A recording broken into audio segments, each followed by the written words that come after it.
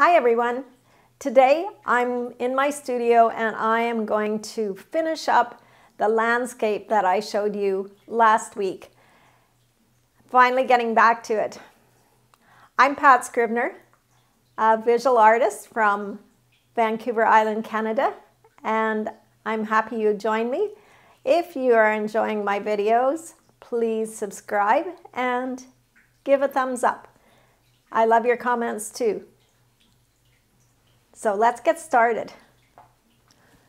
So this is the landscape and I've been looking at it and pondering it. There's lots of things I like about it, but there's one thing or two things in particular that I'm not enjoying about it.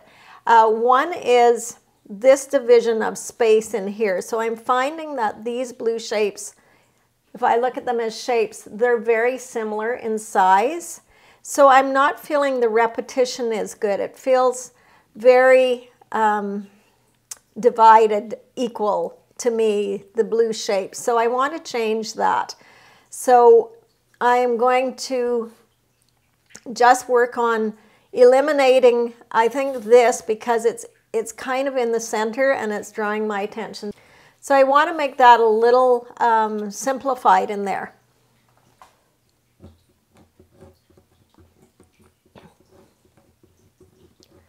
So I might not lose all of it, but some of it.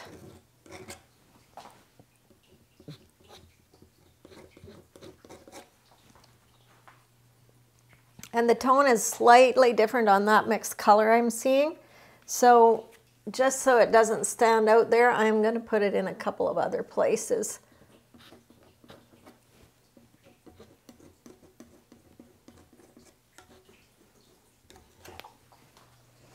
Okay, so now we've got rid of that part in the middle. The other part that was kind of bothering me is this area over there. My eye wants to go to that, and I either need to bring more of that combination somewhere else or I need to simplify that down. So I think I might go for the simplification. So I have a neutral green mixed up.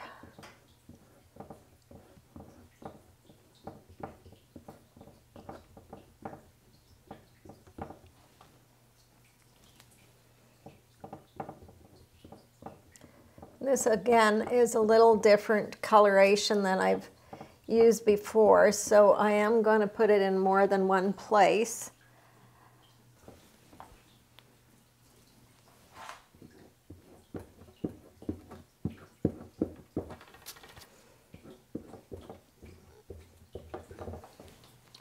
I'm feeling I need more green to connect this better. So, okay, so I'm going to also bring a little of that right over to this edge just to carry our eye across. Even though this isn't a true line, it's kind of an implied line. That carries our eye across. So without bringing it to the edge, it kind of stops in there. So now I'm feeling my focal point is right in this area where there's a high contrast of that lighter color, and it's a little bit too center. So I'm going to change that as well.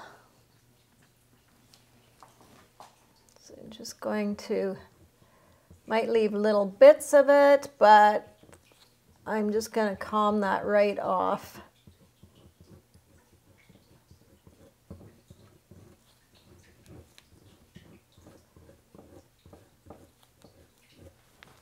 I'm going to introduce a little brighter color in a couple of places, just a little bit more teal.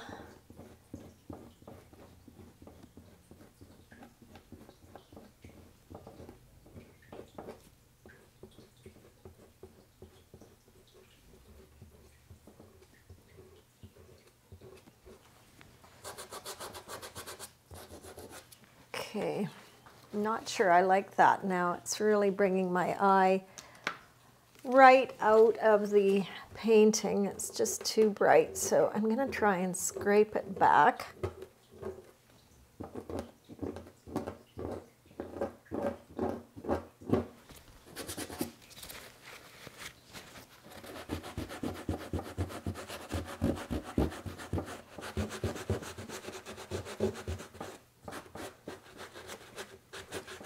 That's better. I only have it in 2 places though. This is a little bit warmer color. So over here on the neutrals, it's not bouncing off as much as it does next to the coral. So I'm okay with it a little bit hotter over there.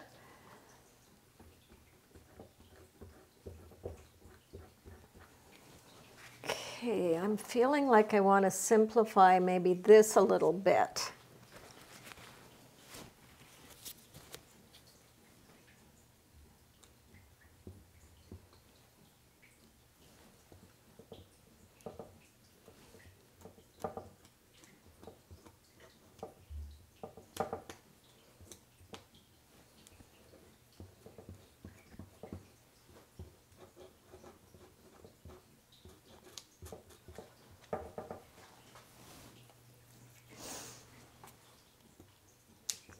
So I think I'll take that right over to the corner.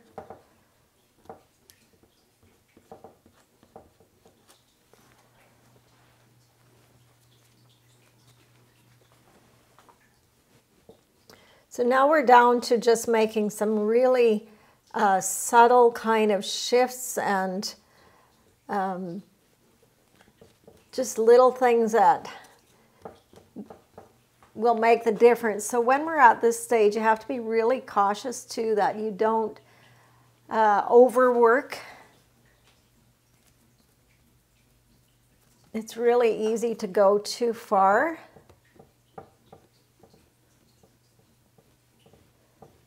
And pull a little of that coral color onto this edge. Just to scoot your eye back in.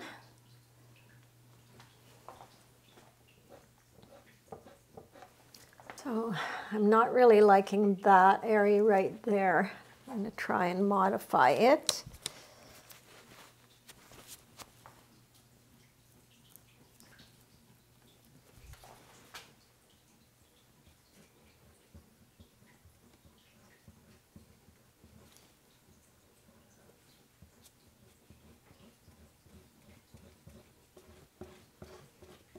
So I've got quite a bit of built-up texture here, so you can kind of get a scumble-like effect by just dragging your brush or tool over top of the bumps. Feel like I need to reduce this down.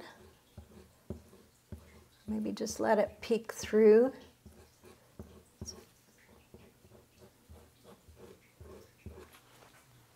Yeah, that feels better.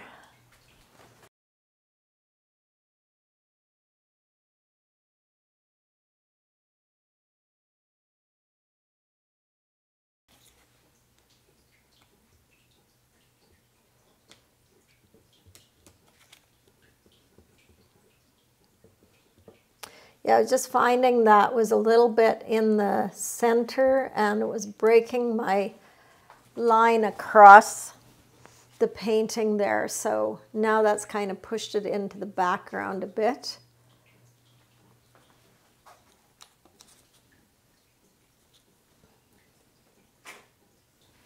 Now you can literally go on making tweaks for a long time, but you have to know when it's time to just take a step back and say enough is enough.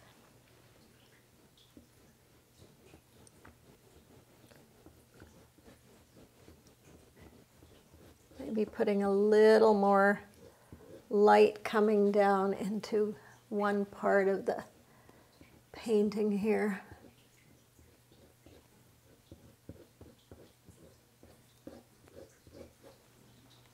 So I'm just using a yellow, and I've got quite a bit of peach on my brush. Just feeling like I want to break this up a little bit.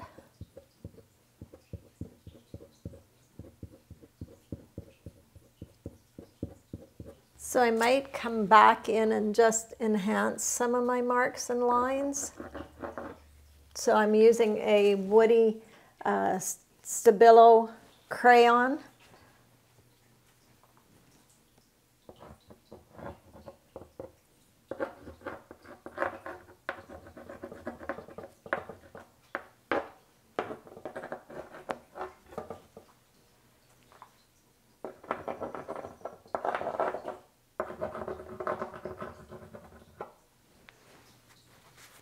Now I can get really carried away with my scribbling because it's something I enjoy so much, so I have to be very cautious that I don't really overdo it here. I want to just try and bring a bit of white just a little further over here into the sky.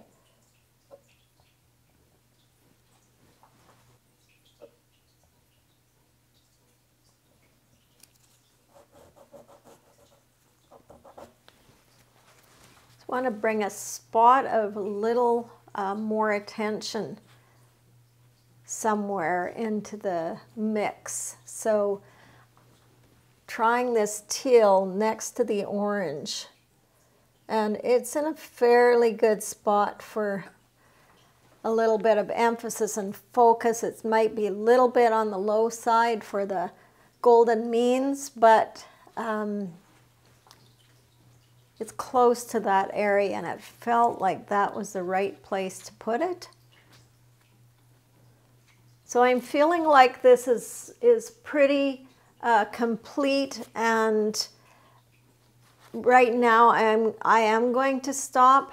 I may make some minor tweaks, but at this point I am going to say that I am pretty much finished now, just by changing up a few things, giving it a bit more glow, bringing the white over, adding the green across, this kind of making our eye go across the bottom more, not having this part in the center, adding a little bit more line work.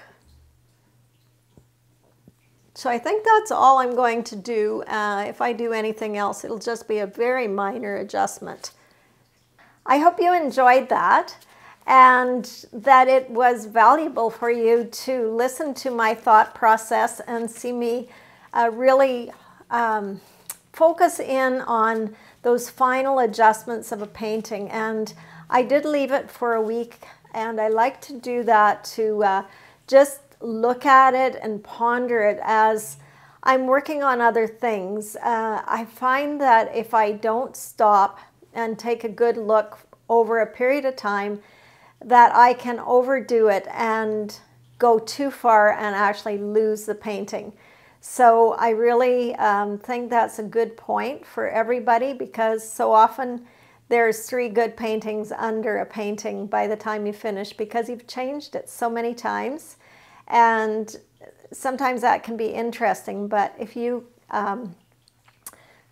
take pictures of your work along the way, and you can go back and look at them, or if you video your work and you can watch what you've done, you might find that you are pushing too far in your haste. So I would just caution you when you're near the end of your painting to really slow down, take a step back, take a long look at it, move it out of your studio, maybe place it in your house in a prominent spot where you can see it with fresh eyes, where there's not all the clutter of your studio around and all the other things that are vying for your attention, and just ponder it a bit and make changes slowly at the end.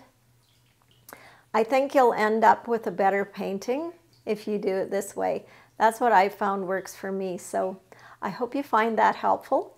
And again, thanks so much for tuning in and watching. I really appreciate it. And if you have any questions, please leave a comment, and also subscribe to my channel. We'll see you real soon.